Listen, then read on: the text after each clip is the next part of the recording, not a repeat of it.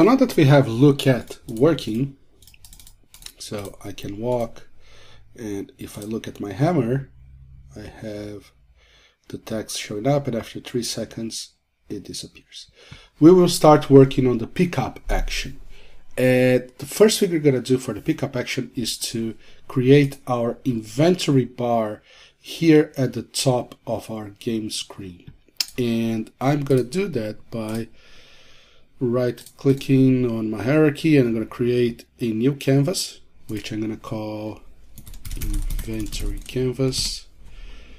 Inside this inventory, I first going to create an image, which I'm going to call background. Oh, right, this canvas is going to scale with screen size. This image I will set here at the top.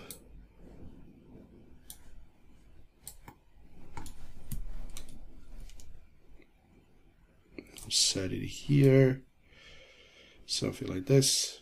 And I'm going to change its alpha so it's slightly transparent. 80 is enough. Okay, so I have the background, and now I'm going to create an empty game object inside of it and call it inventory group. And on this game object, I'm going to add the horizontal layout group component.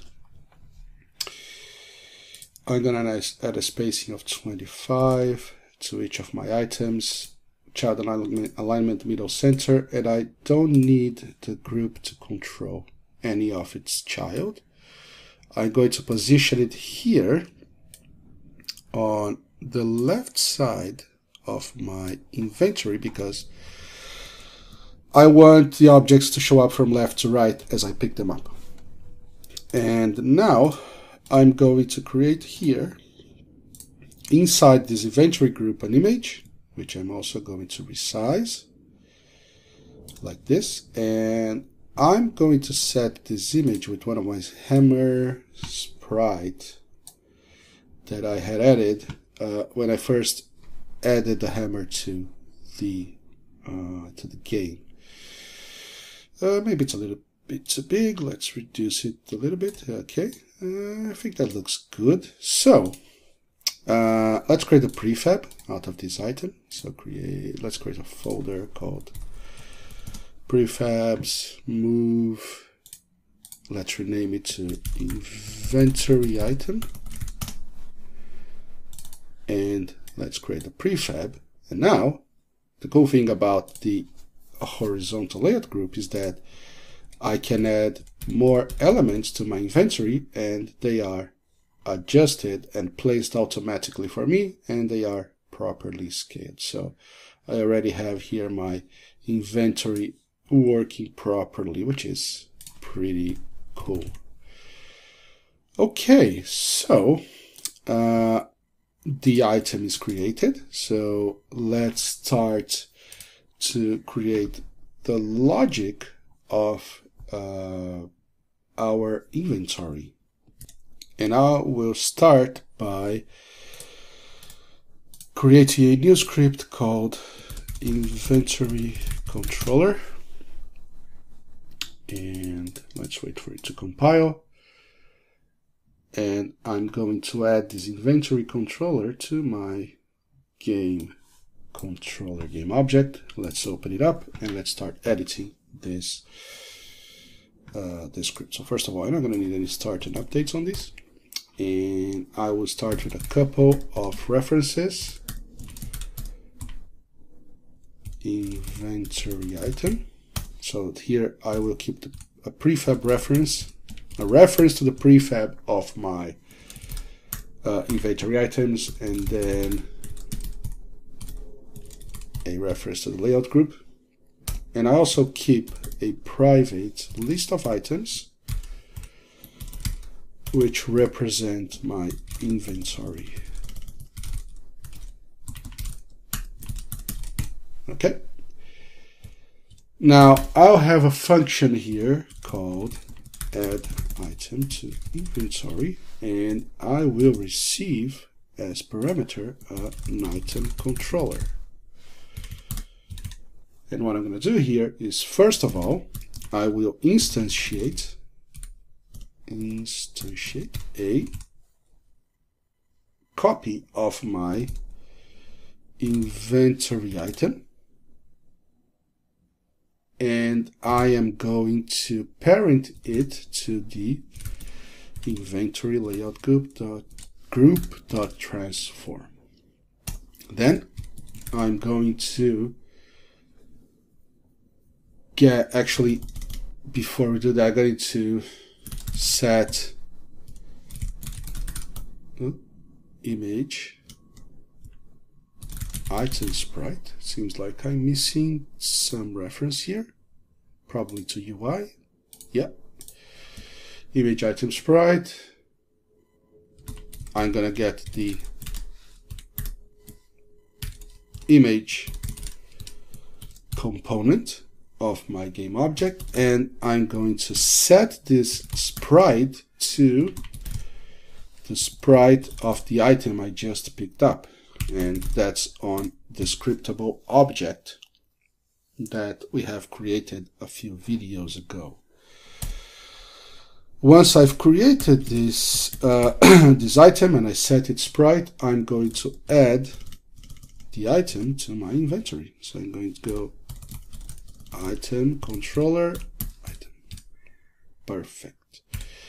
Now you remember that if we go back to our item scriptable object, that we have the list of required items if we want to pick up these items. So now we have to do this validation. We haven't used it yet, but we have to add this validation. So I'm going to a public boolean check required items, and again I'm going to run an item controller. I'll receive as parameter an item controller. I'm going by default going to return true, meaning yes, I can pick up this item. The first check I'm going to do is item controller, item controller dot item dot can pick up, and I don't need to check it here. No, yeah, it's okay. I'm just gonna check for each, because I mean, if I'm at this point in the logic, I already checked if I can pick up the item, so it's all good. For each int ID in item controller dot item dot required item ID, so I'm going to pick up each of the IDs on my required item ID list, and I'm going to do an inventory dot any.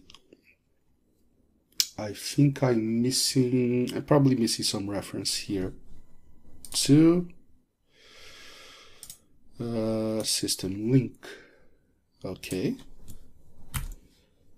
And if an item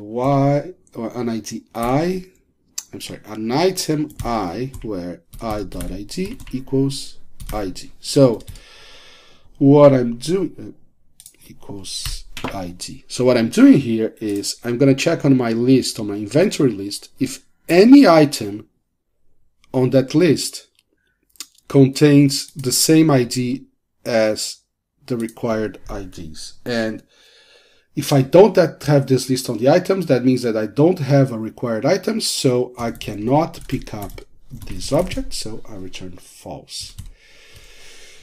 If this for each succeeds, I return true.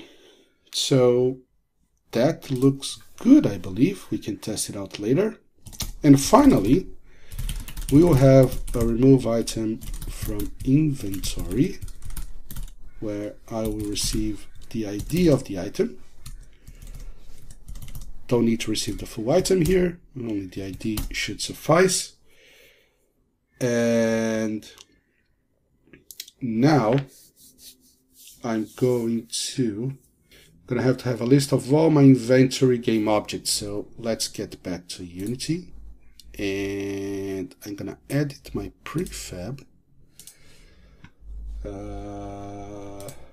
Let's set it to a tag inventory item. Save. Let's get back, set its tag to inventory item. Great. So now I'm going to find, when I remove a game object, when I want to remove a game object, I'm going to first of all get inventory objects. I'm going to get all, find game objects with tag and inventory item. There you go. And now for each one of these, for each game object in, there's a typo there, for each game object in inventory objects, I'm going to check if I get the component. So, oh, we don't have, let's comment it out for now. Let's get ourselves worried to set up the inventory first, and then we'll remove objects from it. So over here we're adding items to the inventory. We check the required items. That should be enough for the next step, which should be add the logic of picking up items to the player controller. So let's go to the top here, and I'm going to need a reference to the inventory controller on my player. And so when I reach the item that I want to pick up, I'm going to call a function called pickup item. So private void pick up item that will receive an item controller. And on pickup, I will first of all check if I can't pick up this item, I will just go text box controller dot show text.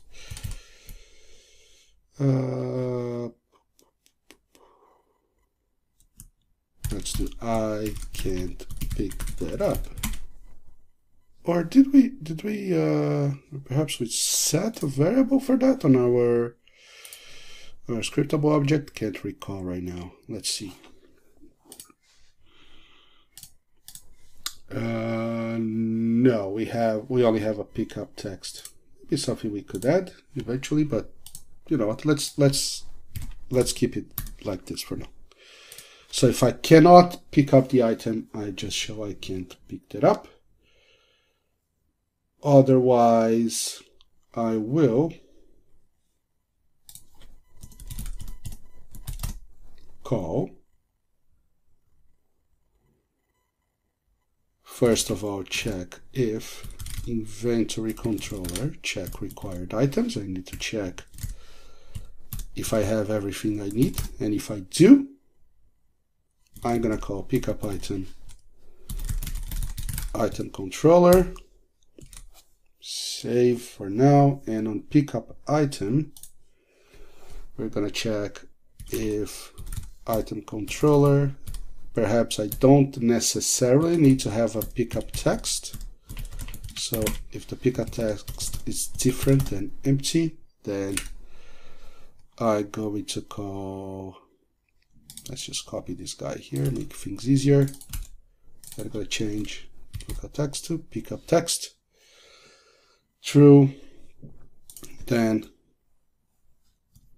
inventory control, and then inventory controller,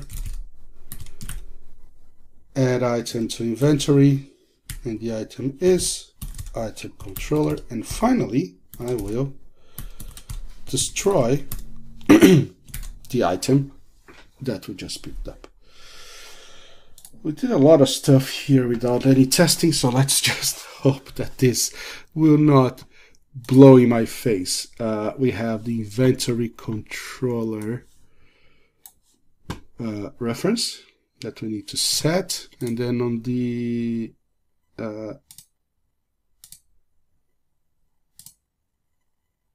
we haven't added the the inventory controller is on the game controller. We need to set up the prefab, so inventory item, here's the prefab, and inventory layout group, inventory group. So let's see, press play, cross your fingers, and let's try picking up the hammer. Oh, it worked. Look at that. We have the hammer in the inventory, we have the text, and great, we're on our way.